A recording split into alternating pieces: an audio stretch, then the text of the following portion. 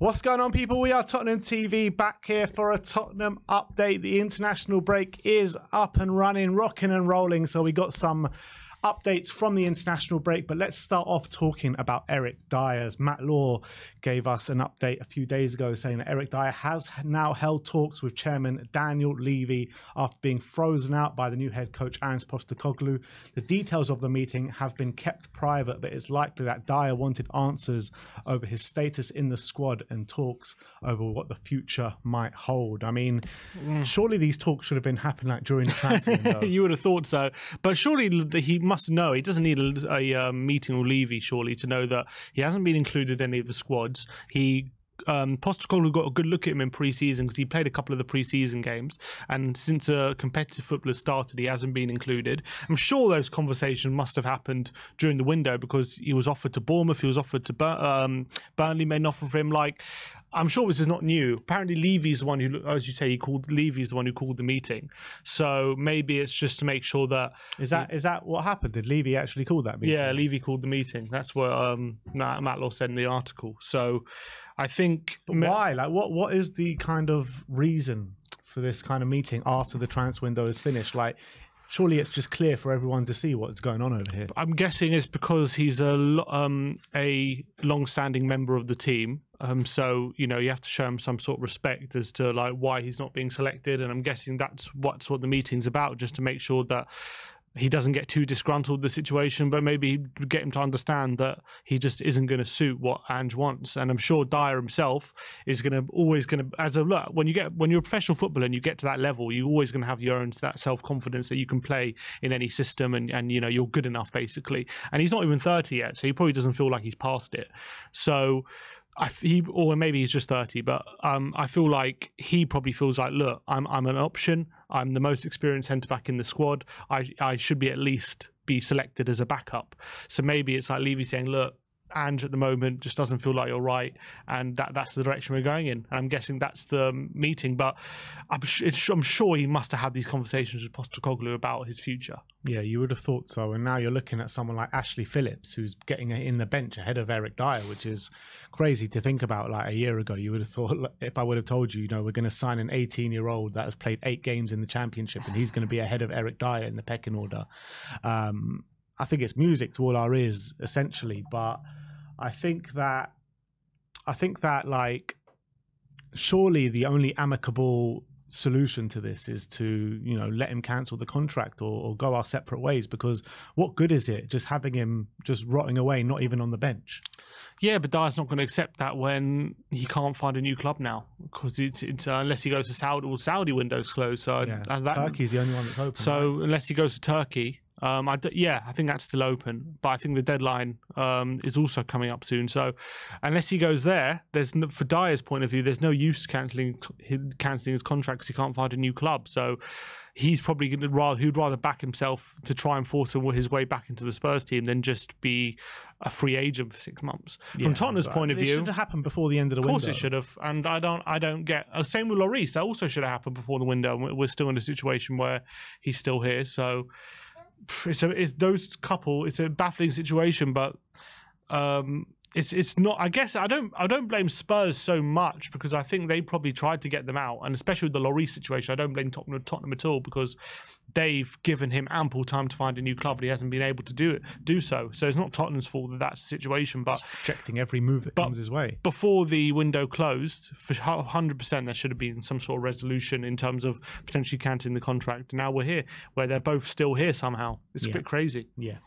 Let's move on and let's talk about Scott Munn. Ali Gold brought us yesterday that Scott Munn will officially commence his job as Tottenham's new Chief of Football Officer later this month, even though we all know he's been working he hasn't, for the last couple of months. He hasn't done a thing. He hasn't been at the stadium. He hasn't been conducting any deals. He hasn't been involved in anything. He hasn't been spotted by Ali Gold at every home game. Literally, I don't understand this. Like, why are Spurs playing this game? Like, oh yeah, he's not working. Because he's literally been pictured jet setting around the world with Daniel Levy. He's been pictured inside the stadium. He's even been seen at away games. So, I mean, what game are they trying to play here? Well, they have to officially say, don't they? Because I think officially he's not allowed to be working in an official capacity. So they've got to play the game at some point at risk of like any kind of legal retribution. So at the end of the day, they've got to play the game. They've got to give a public face of he hasn't been working, even though everyone knows that he's clearly started his job already. So he's going to start apparently later this month. So can't wait for him to get started because it's all going to change. I'm sure it's going to be brand new stuff. Yeah, exactly. Big up, Scott Mann.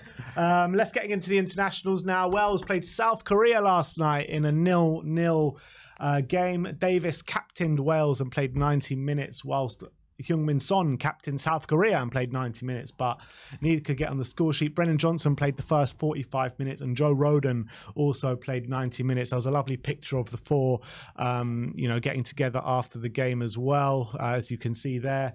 And there was a quote from Heung-min Son talking about Brennan Johnson as well. And he says, he showed his qualities last year at Nottingham Forest and I cannot wait to see him with my eyes. He is a very good player. Welcome to Spurs. I can't wait to play with him.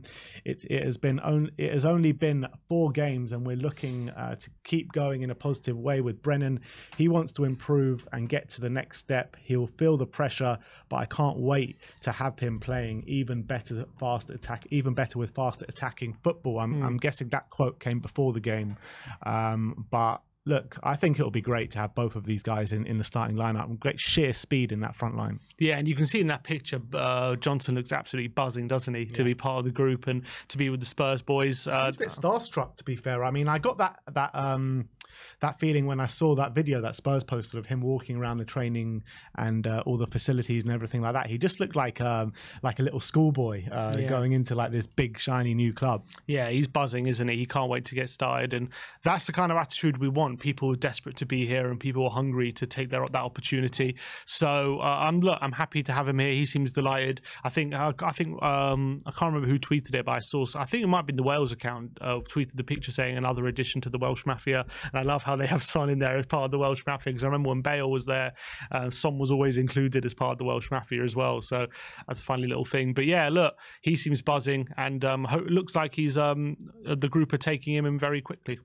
Yeah, and there was actually a really funny little clip doing the rounds with Son and Davis leaving Spurs training and getting the train to Wales. I think they were at King's Cross or something, literally just waiting for a train on a platform. Can you imagine just going to King's Cross and seeing those two just waiting on a platform to get on a train? It's so unbelievable. Funny. Yeah, it's brilliant. It's so funny. I love that they travelled together as well.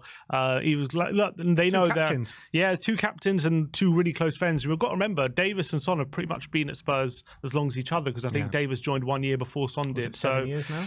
So I think Davis has been here 9 years and I think Son 8 years. Wow. So yeah. Let's talk about the Argentina game from last night. Argentina beat Ecuador 1-0 via another unbelievable MESSI free kick.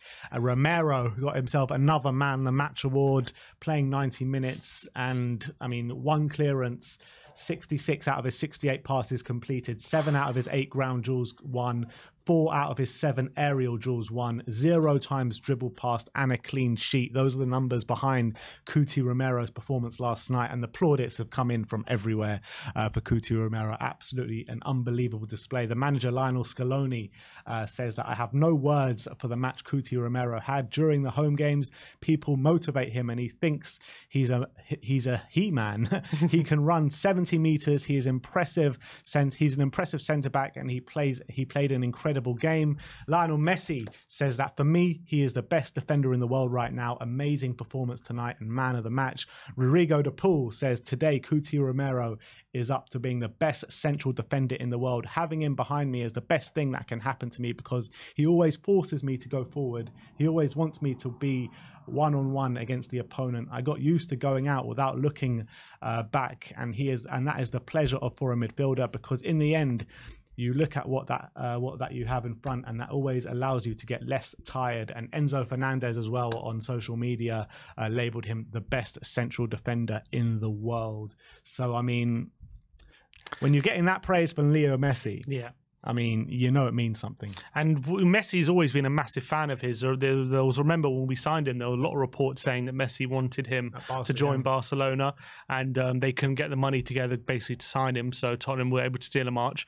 You got to remember as well, you know, Argentina in recent history have won the Copa America and they've won the World Cup, but it was all, and I wouldn't say it's all down to Romero, but he's like made a massive difference into that team, because before him, they were really strong. Everyone used to say Argentina have an amazing attack, but they couldn't defend because they just didn't have the defenders. And ever since Romero's come into the fold for Argentina, they've really become a really great defensive team. He's made a massive difference, and like he's been, if in that Copa America run, I remember when he won the Copa America, he picked up an injury during that run, and they thought they pretty much like injected him wherever they can to get him fit for that final, because they were so desperate to be fit. So like Messi must, looking at that, he must attribute a lot of their good fortune of the last couple of tournaments down to Romero and how well he's been and how good he's been. And I've seen like the individual. I didn't watch the game, but I saw the individual highlights of him yesterday. He seemed like at his very best. Like a lot of what I really like about what I'm seeing from Romero is a lot of the situations he finds himself in is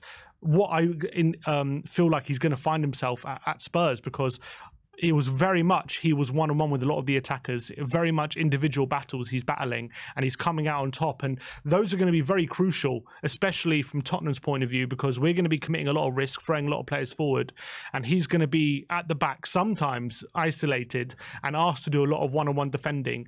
And he has to be strong enough and confident enough to do that, and we know that he is. He's that confident within himself. So he's playing really well for Spurs at the moment. He's been one of the best defenders so far in the league this season. He's carrying on his good form for Argentina as well. So long may it continue. The only worry is if he starts playing too well, or some of the big boys going to come in for him in a year or so's time. And that might be a reality, but I think he's been unbelievable so far this season. Well, we got to make sure that we're one of the big boys then. 100%. 100%. And with players like that, I mean, you know, it might happen. It might happen, but we've still got a long way to go, that's for sure. But let's, there was actually one moment I loved watching in those individual highlights. Romero just makes like this amazing challenge on Enner Valencia. And then instead of just like going on and getting on with the game, he just goes straight into Enner Valencia's face and starts screaming for some unknown reason. He just likes to rile people up. I love it. Hilarious. He just gets in their faces. It's brilliant. It's a bit similar to like that Harry Maguire thing from against Manchester United a few years ago, and also when he just was screaming in Mbappe's face in the World Cup final. I remember he did the Fornals as well. I remember he did Fornals because he accused Fornals of diving. So don't get on the wrong side of Romero. That's all I'm saying. I think it's because they even dared to take him on. That's like, don't you dare. What do you think you're doing? Unbelievable. So funny. But let's move on. Let's talk about Denmark now. They beat San Marino 4-0. Pierre-Emile Hojbjerg scored the first goal and played 58 minutes in the game.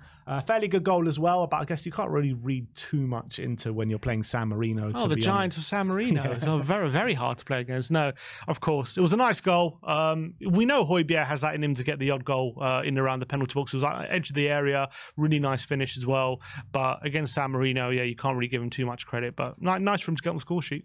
Yeah, he was talking before the game as well when they were asking him about like how he's handling losing his place in the Spurs team and stuff like that. And interesting quotes. And he says, "I follow the path of the coach and the team. And fortunately, there has been a good tone throughout. And as such, there has been no problem from some of the sides. Fortunately, there is a great understanding that only thing that is important are the tasks that lie ahead for the team and the club.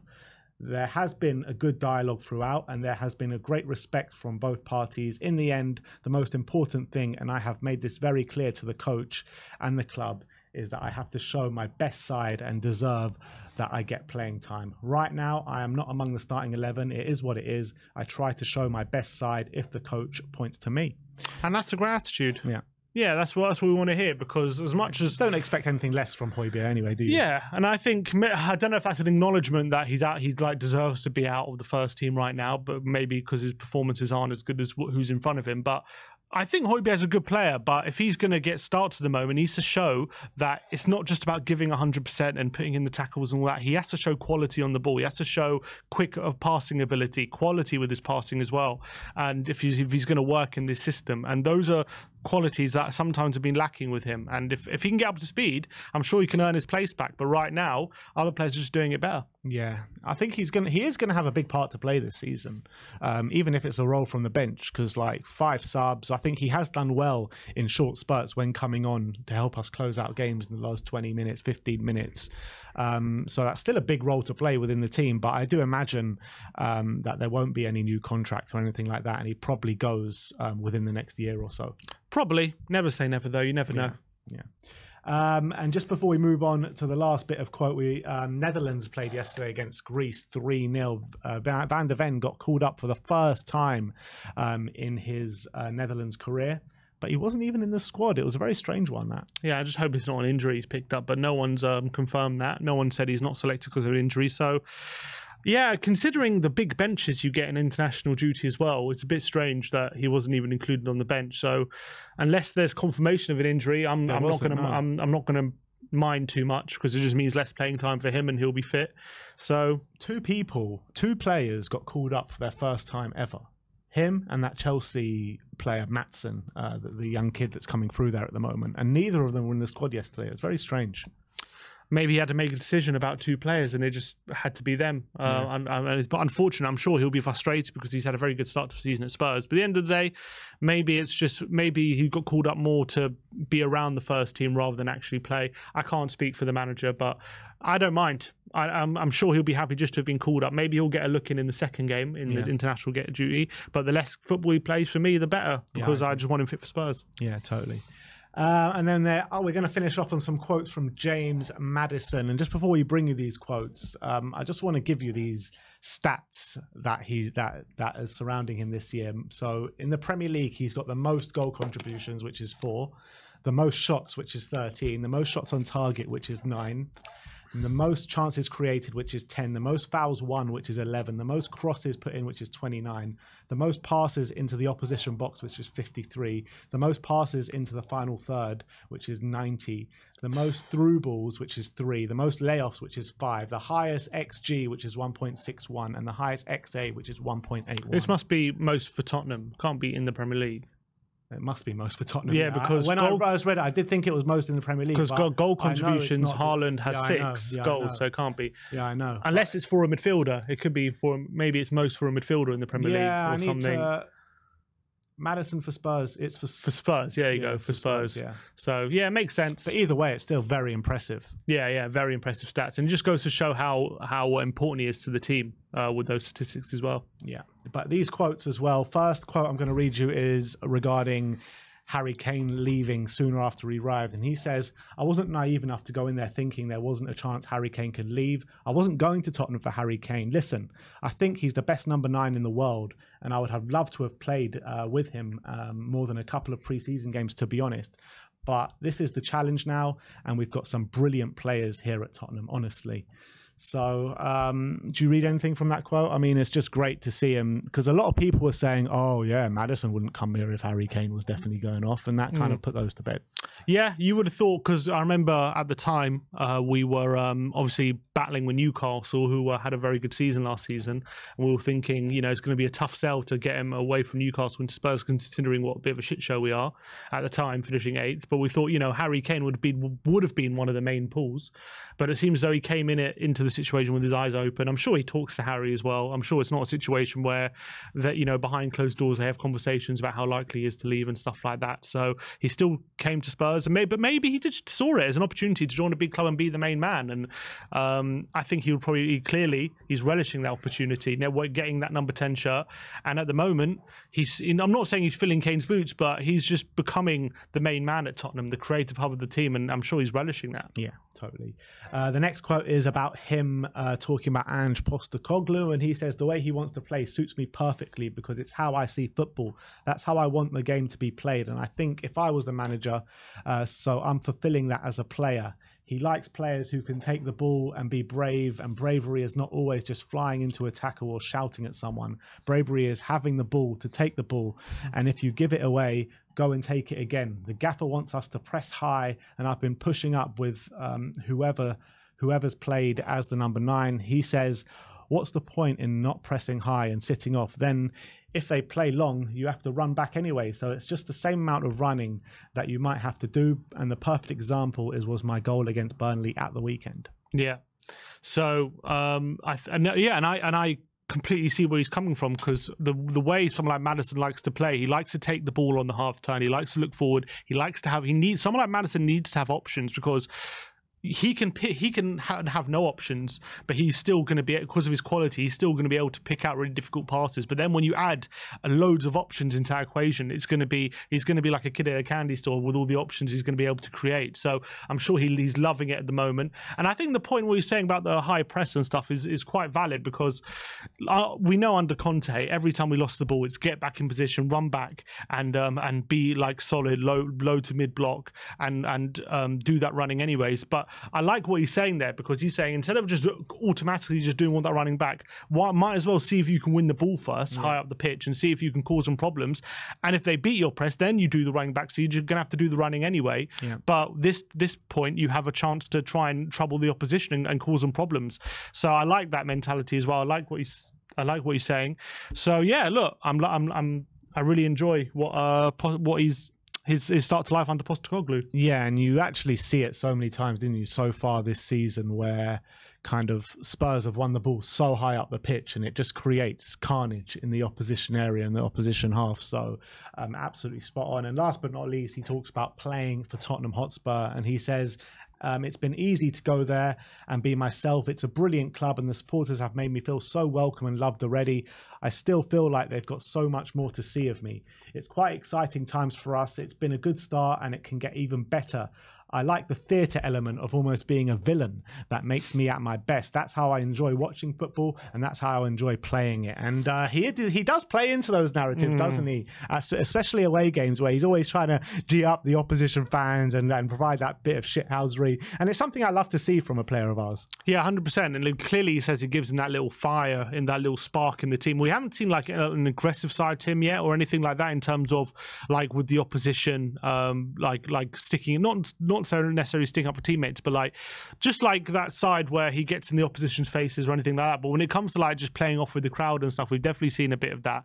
It reminds me of like when Dele Alli used to say he used to like play on the edge a bit and used to like to rile people up, and that used to give him a bit of a spark, and that's where he was at his best. So like we've seen that kind of thing before, and I'm loving Maddison at the moment. He's really taken to the Spurs fans, and I think that little edge to him makes him, even though like in the moment fans might not like it, opposition fans, I think it does make him more likable overall.